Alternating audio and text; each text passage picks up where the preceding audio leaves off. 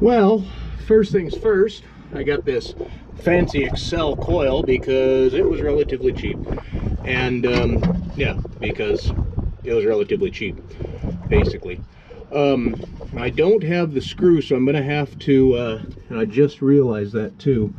So I am going to have to probably get a little creative with zip ties, I think. But we got to make sure which wire has positive, and it's going to be this one for sure, should be the hot, because this wire comes from the distributor, and so that should be my negative signal, as would be typical. And then this, I'm assuming, is going to be temp sensor there, I'm pretty sure. But we'll kind of cross that bridge. Actually, no, that doesn't look like it's going to be temp sensor. That looks like maybe something for the coil, and this maybe is temp sensor. That's the problem with having stuff that's been taken apart before you got to it, is now you really just don't know what is what. But we're going to figure it out nonetheless. And so we'll turn on the key, and we're going to test both of these for 12 volts with our handy dandy test light.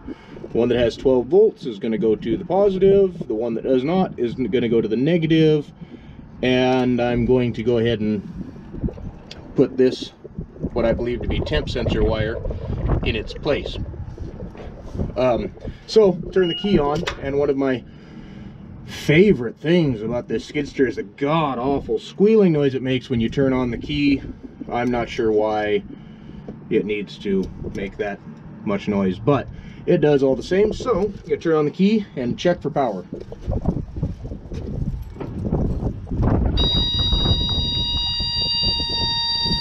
Amazingly, that battery held juice even after a year of sitting and making it through a winter.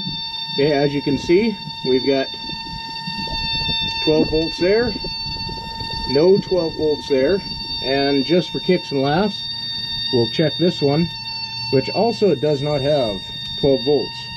So let me go ahead and get some wrenches, or a wrench I guess rather, and some zip ties to try and figure out how to attach this, and yeah, we'll go from there.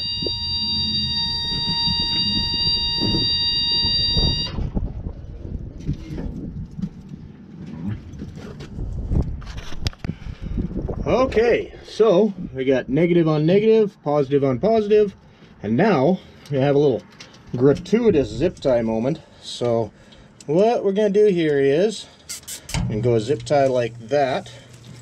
We're going to go a zip tie like this. And I think this will work the way I want it to. We can go under the clamp and around, on top, and we'll zip tie like so. We're going to go around the clamp and through the zip ties on the bottom, like yeah, might not be able to get it all the way to the bottom, but nonetheless we will at least have some semblance of control over said coil, I believe. Maybe maybe this will work, I don't know, to be honest, but I think it will. So then we're going to tighten up this zip tie, and we're going to tighten up this zip tie and this zip tie, and then the coil kind of should stay in place. Go ahead and snip the ends, and we have fixed the retainer problem temporarily until I get a new bracket that is actually correct. For right now, I just want to make sure that this thing is going to run. I mean, we'll make it run one way or the other, I assure you. But there, throw away my zip tie ends and set my tools down.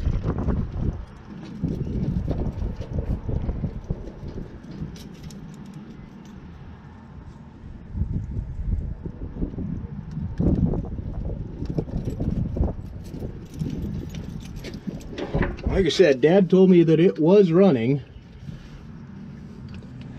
when the, obviously when they were hauling gravel, it had to have been running. But, not sure how I'm going to see that, so hopefully you guys get to see if it's got spark, because I'm sure as hell not going to be able to. But, anyways, here we go, and we'll get to see if we got a winner.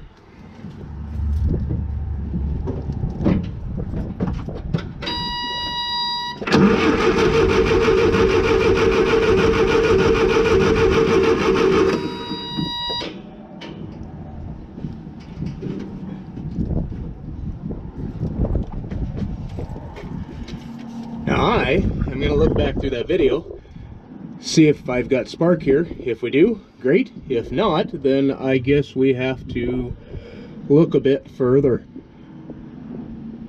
And then we'll make a concerted effort to make this thing run.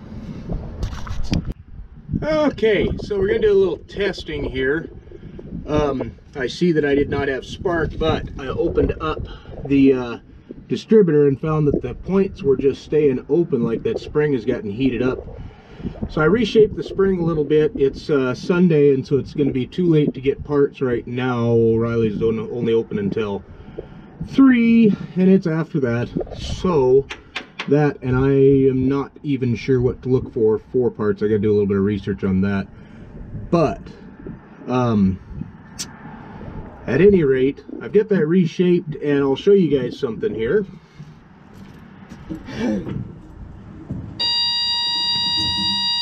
I hope you'll be able to see this, but basically,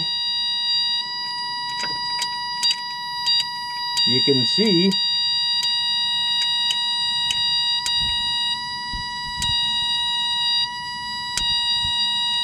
I may have to do a little adjustment, but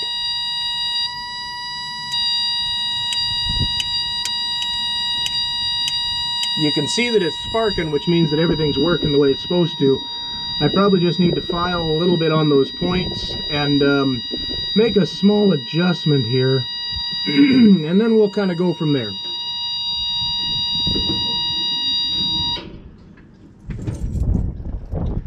But that is kind of how you tell if your points and everything is working all right. You just want to open up, just take it to a flat spot on the cam and the distributor, and then open it, snap it shut a couple times, and that'll usually tell you what you need to know. And we may not be able to do, quite honestly, anything here, just because that spring is all wonky on this thing. But we're gonna give it a shot anyways. So I'll make some adjustments here and we'll try it again. So I made a slight adjustment to the points and just run some emery cloth in there real quick. We'll see if we can get a consistent zap now.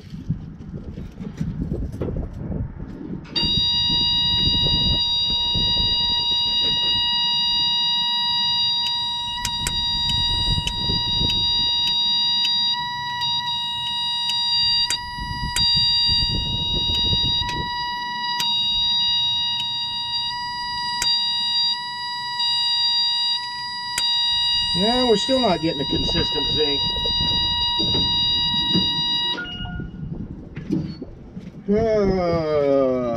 And I didn't even remember for sure what the points gap setting is on this. I'm gonna have to do a little bit of research, and we'll see if we can't make this thing produce some spark yet here.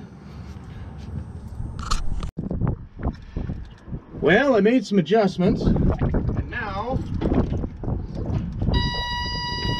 I seem to have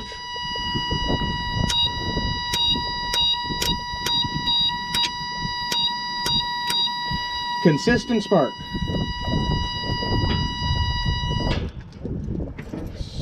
So we're going to go ahead and put the cap back on, rotor, put it all back together, and see if we can't get spark this time. Hell, maybe it'll fire right up, who knows. Could get lucky.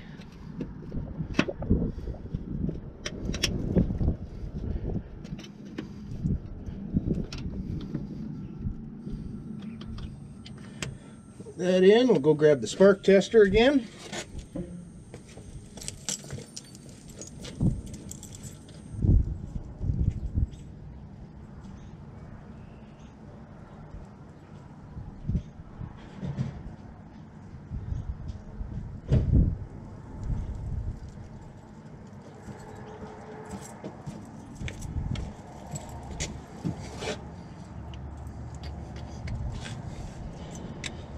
Spark tester is on. Let's give her a whirl.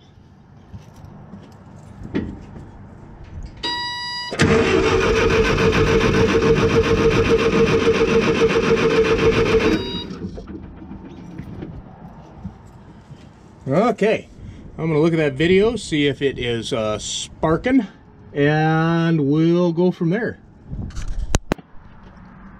Good afternoon, tube of ewes. As you can see, I've been doing quite a bit of cleanup here and just getting some stuff done. But anyways, back to this skid steer. So we got a new set of points and a condenser in there, and I will show you here. I've got consistent zingy when I pop points. Let me see here. Almost looks like those points are cooking again. But geez, that kind of looks like, it looks like those points are getting cooked already. Put them in the other day, but anyways, so now let's see. I kind of wonder if this thing isn't supposed to have a resistor in line, but well, hopefully we got good zingy. We'll find out here in a minute.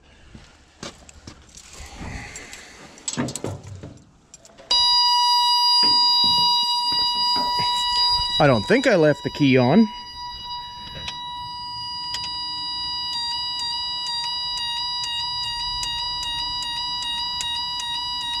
Well, it looks like I got it every time now.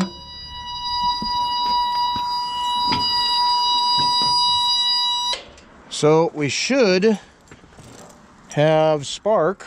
I guess we'll find out if we're going to have a winner here or not.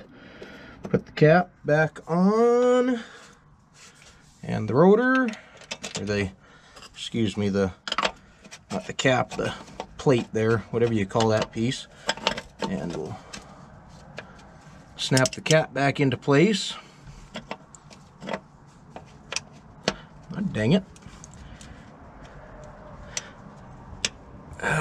And, well, let's see if we got a runner.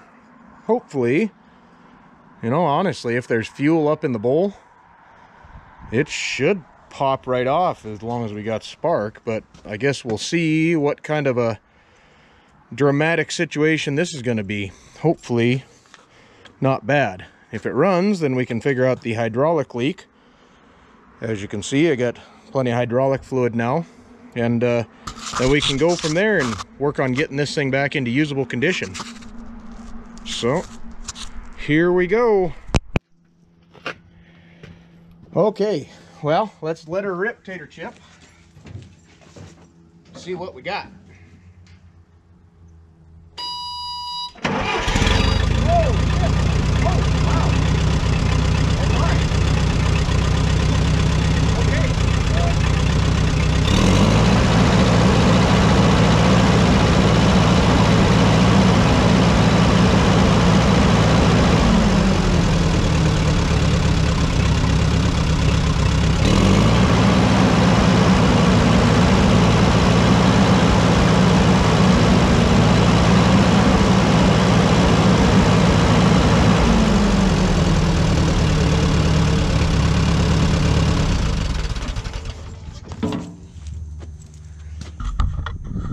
Well, that was very undramatic, but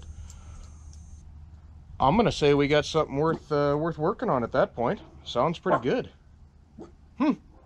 Well, I guess we'll move on to the hydraulic leaks from there, I guess. And see if we can't get that stuff addressed. So I guess until another video, look forward to seeing more of this Case 1835B skid steer in the future. Later.